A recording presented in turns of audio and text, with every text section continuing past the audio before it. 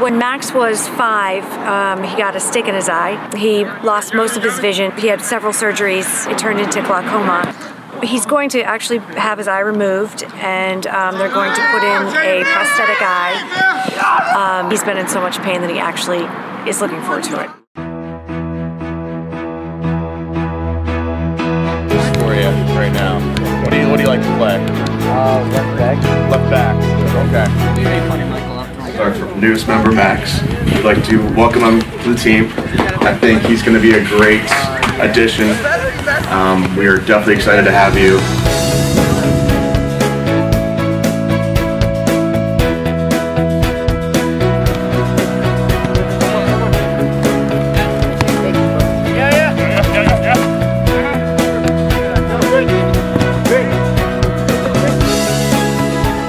He's a fighter, and as you can see, he could play. Yeah, and it was fun to watch that he, them playing in the ball, but also scoring some goals as well. So it was good to see that he was giving it back. He didn't shy away once the soccer game started. So that was very positive to see.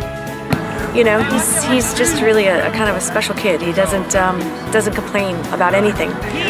Even when he's in pain, he doesn't want any of us to know. I think that team impact and the Peace University has been amazing. I mean, it will be amazing for Max just to have role models and to, just to have people to talk to that are outside, his family, and just, I think it's going to be a great experience for him. It was fun.